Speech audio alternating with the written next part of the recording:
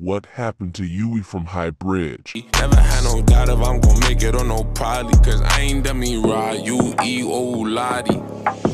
We smoking dead people. What? That's Benji, Yui, and Diddy.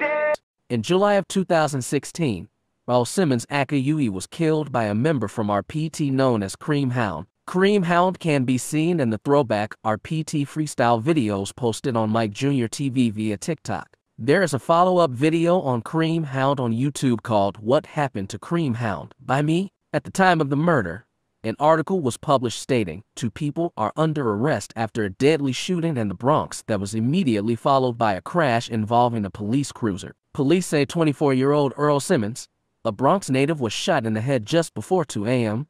Saturday. The shooting happened on Anderson Avenue near Yankee Stadium. First I heard 1 shot, then 2 in the same time, quick, and then I heard people running and crying, and I never came out, said Junior Alberto. Simmons was pronounced dead at Lincoln Hospital. The family members came around here to see what happened.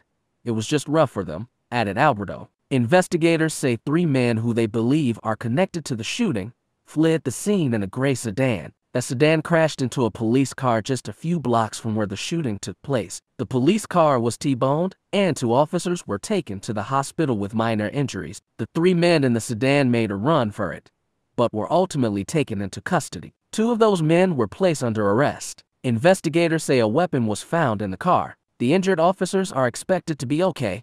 Jeanette Ferrer, 25, who knew Simmons since childhood, says she was shocked to hear of his violent death. He was full of life, always happy, she said. He was a good person, didn't bother nobody, and never looking for trouble. Ferrer says Simmons lived simply, helping elderly women carry their groceries when he wasn't enjoying his time with friends or listening to the music of neighborhood rapper Boogie. He never liked drama. That's why it's so shocking that this happened to him, she said. This made everyone's heart hurt. There was no reason to suspect he would have been involved in anything that would have got him killed. Not him. He was innocent. Ferrer, who lives near where the gunfire erupted, says she no longer feels safe in the neighborhood. This neighborhood is going downhill, she said. I need to get my grandmother out of here.